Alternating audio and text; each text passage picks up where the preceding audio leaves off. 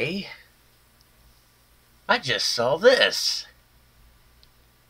The way YouTube treats MXR and Protastic Panda is deplorable. Quite honestly, I don't think it's YouTube. I think it was Bethesda. Because in one of MXR's videos, he just straight up told him to bring it on. I think it's them just being a complete bitch to MXR. Just think about it for a minute. He does all these videos on mods.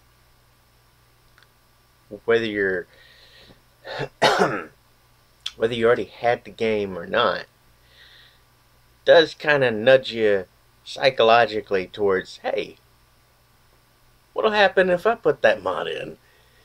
Thus driving some small portion of people into actually buying the game.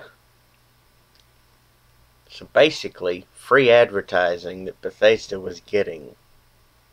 And MXR actually said that.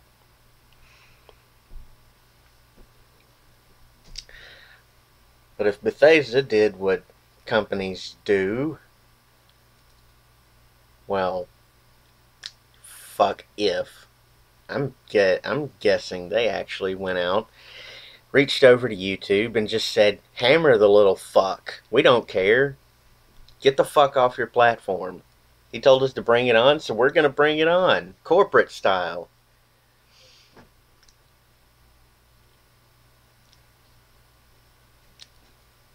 Just all the little soft data points match up.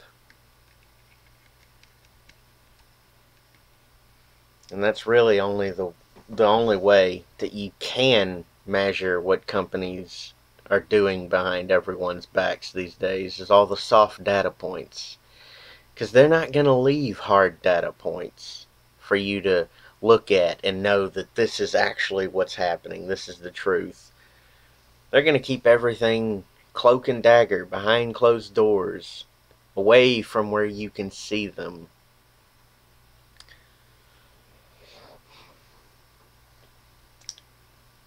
But all those strikes, bitch please. I've had 5 channels deleted because YouTube is a bitch. 5 whole fucking channels. Where the fuck is my goddamn story?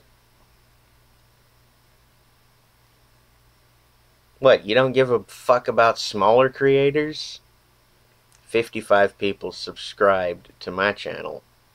Was that not large enough to warrant being on anyone's fucking radar?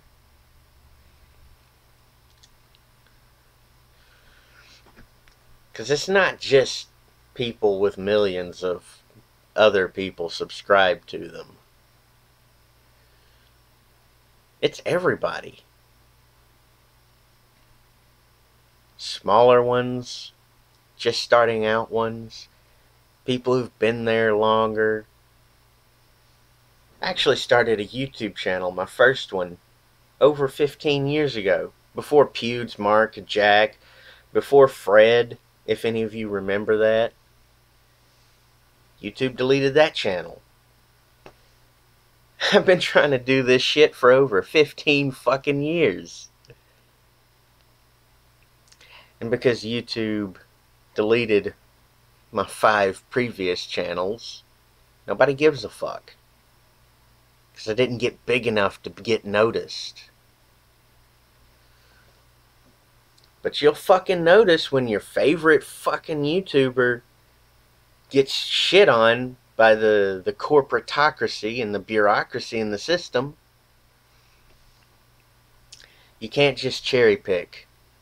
That's the takeaway I'm trying to give you. You can't just cherry pick, oh, this one's my favorite, it's getting shit on, so let's try and change the system. No. You have to look at more. Instead of this narrow-minded point of view, you have to look at everything involved. Yeah, that may be difficult because there's literally billions of people on this planet, And there's probably millions of YouTube channels. Or hundreds of millions. I have no fucking clue. But you can't just cherry pick little points. Because the bureaucratization and the corporatization of just being alive, those jackasses that are fucking everything over, they'll look at that one example and say, oh, bitch, please, that's an isolated example. It's inadmissible evidence. Fuck off. But if you come at them with enough data points that cover every type that you can find, if you cover enough types of content, you'll get some major fucking attention drawn to the subject matter at hand. But what the fuck am I saying this for? Probably don't even have two brain cells to click together to make a spark. Probably don't understand a single fucking word I've said. Either that or you just don't give a fuck, or you're too lazy to do any real research.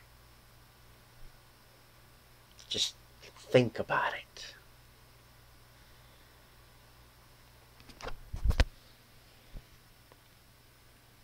That's all I have to say. Till next time.